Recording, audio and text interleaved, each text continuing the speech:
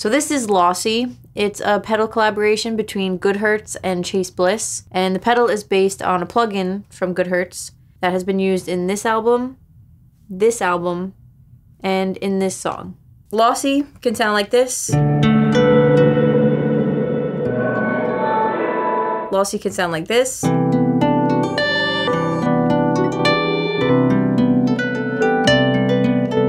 And it can also sound like this. This pedal sounds like the year 2001. It sounds like a heavily compressed, low bitrate MP3 that you downloaded illegally off LimeWire. Or it sounds like, you know, when you like visit one of those old web pages and the music starts auto-playing, but your computer's not really like loading properly, so it kind of like freezes and glitches up. Sounds like that. I think my favorite thing about this pedal is the fact that it can kind of change the timbre of certain instruments. For example, it can make this synth sound more flute-like.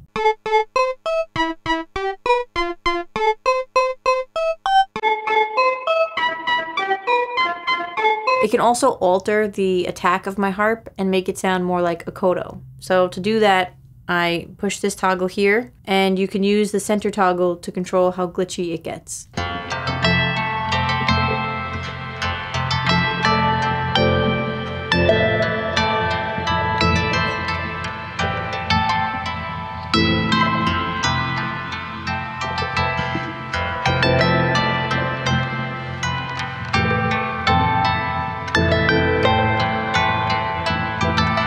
Now I'm going to use that sound in a track. So this synth is going to be run through Lossy, which sounds like this.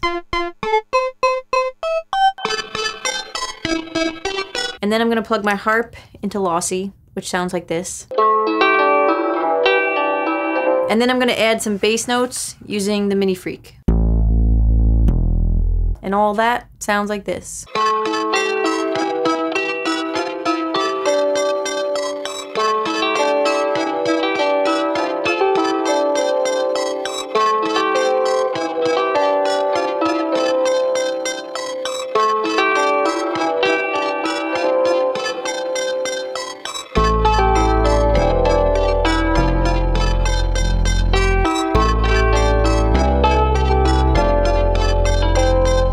My other favorite thing that Lossy does is it creates these random glitches, which you can control using these two knobs here, speed and intensity, and it does some really interesting things when you put it in stereo.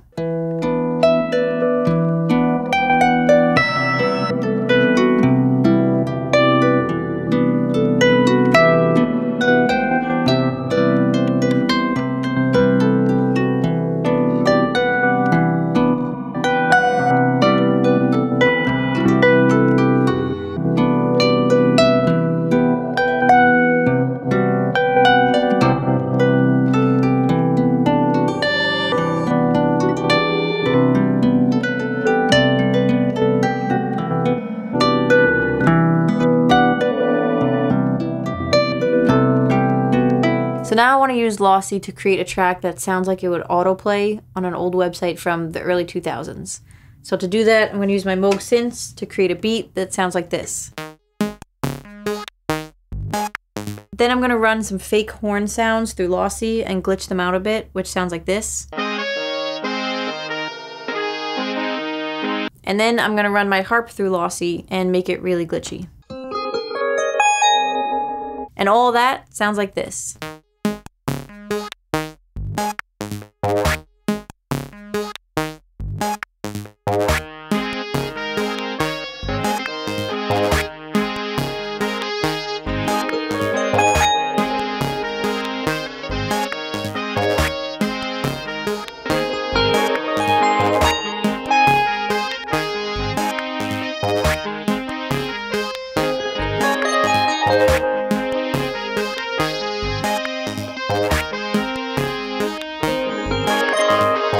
Lossy also has a reverb that can get really washy. To control the mix, you use this knob here, and if you want to adjust the length of that reverb, you hold down these two foot switches and then adjust the knob. You can place your reverb before or after it glitches by using this dip switch, and it gets a lot more ambient if you place the reverb after the glitches. So I'm going to make a track with that, and my drummer Joe is going to sound like this. And I'm going to plug my harp into Lossy, which sounds like this. And then I'm going to use Chroma Console on the bass strings of my harp for fuzz and tremolo.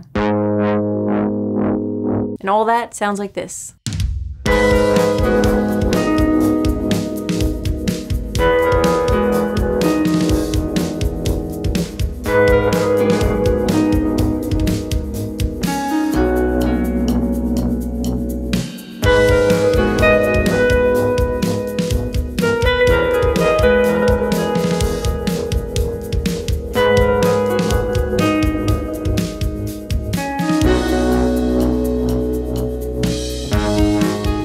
You can use these dip switches to have the reverb come in and out automatically, which sounds like this.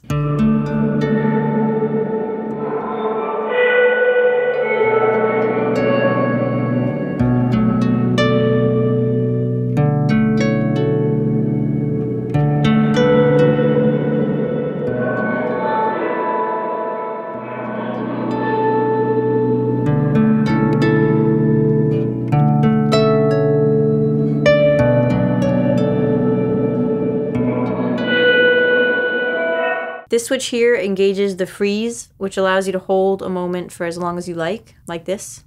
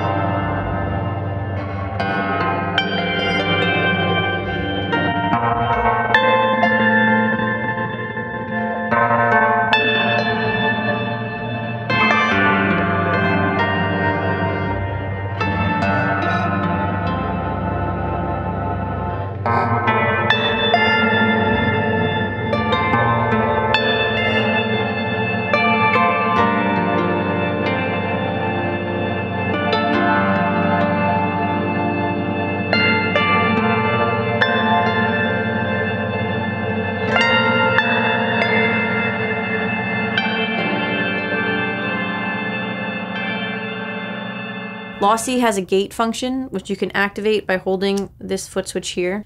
And if you want to adjust the sensitivity of that gate, you hold down both foot switches and then adjust this knob here.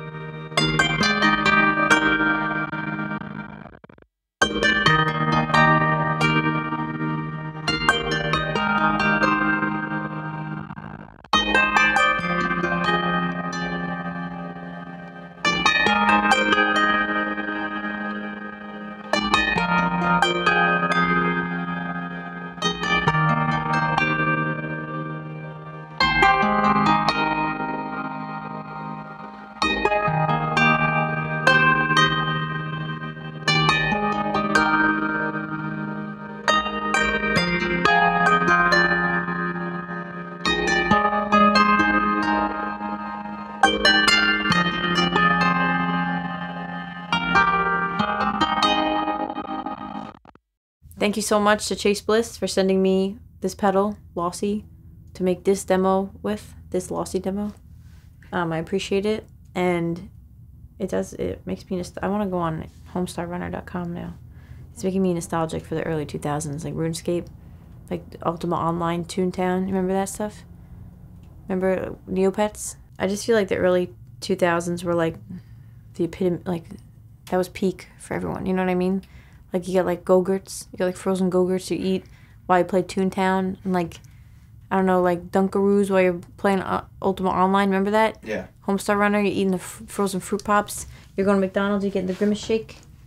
You know what I mean? You're getting Grimace.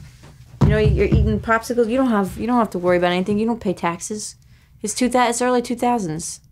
Well, some people were paying tax. Whatever. It's like early. That was like the peak of everything. Everything was like see-through and like neon. I feel like, you know.